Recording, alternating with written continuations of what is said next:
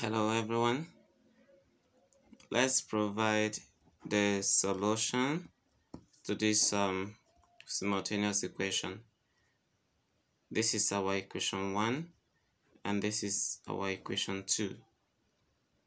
Now to deal with this equation, it's simple. What we're going to do from equation 1, where we have x plus y equal to 8, we can make x a subject, so we have 8 minus y, and we can call this our equation 3.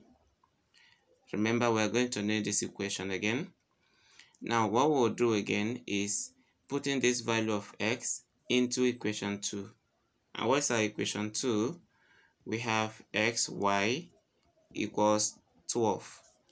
Now it's going to be y multiplying x, right? So, and our x is 8 minus y, then this is equal to 12. So from here we open the bracket as we have 8y minus y squared equals 12. And then to rearrange this in a better way, we're going to have minus y squared plus 8y, then 12 comes here to become minus 12, and this is equal to 0. But the quadratic equation is expected to begin with a positive term, so we'll multiply everything here by -1. So we have y squared, this turns to negative 8y, this turns to plus 12y, and there's nothing like -0, so you write your 0 over there. Now we have a quadratic equation, and we will look for the method to use. You can decide to use the method you think is best for you, right? Okay, so we are going to use factorization method, and for that we'll look for two numbers, we'll multiply to get 12, and we'll bring both of them together to get minus 8. I think the numbers should be -6 and -2. Yes, because -6 times -2 will give +12, and -6 minus 2 will give -8, right? So in that case, we are going to write y minus 6 as one of the factors, and then y minus 2 is the other factor, and then this is equal to 0. From here, we use our zero product rule to get the values of y. We are going to have y minus 6 to be equal to 0, or y minus 2 to be equal to 0. From here, y will be equal to 0 plus 6, or y to be equal to 0 plus 2. So we are saying that y is equal to 6, or y is equal to 2. But remember, we're not looking for only the value of y. We are equally looking for the value of x, right? And then remember when I told you that we would get back to our equation 3, which is x equal to 8 minus y, right? So from there, we should be able to get the values of x, so that we now write x to be equal to 8 minus y. This is from our equation 3. Now, when y is equal to 6, what will be x?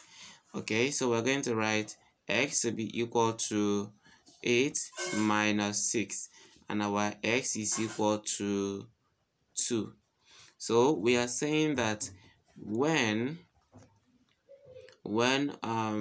y is equal to 6, x is equal to 2, right? So from here we have the value for x and y, but then we will still get another value of x from the same equation, which is x equal to 8 minus y.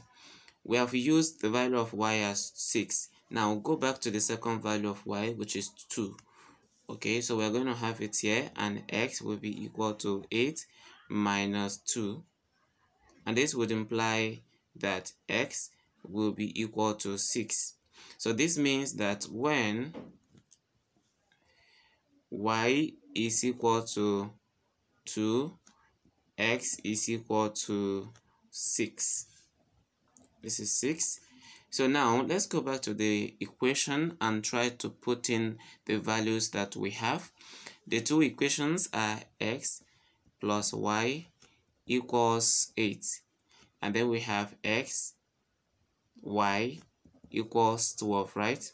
Now, from the first solution, we have when y was 6, or when y is 6, x is 2. So that means we're going to have x plus, x is now 2, right? We're going to have 2 plus y, and y is actually 6. Sorry about that. So we're going to write 6 here, and this is giving us 8, right?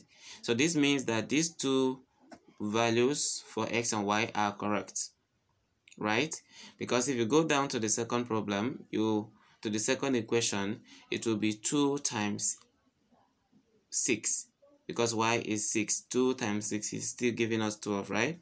And then when you get to the second values for x and y, let's take a look at that. We have y to be 2, x to be 6.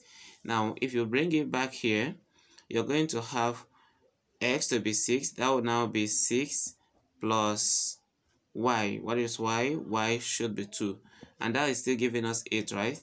Then if you get down to the second equation, it will be 6 times 2. It's still giving us 12, right? So this also means that this value of y is also satisfying.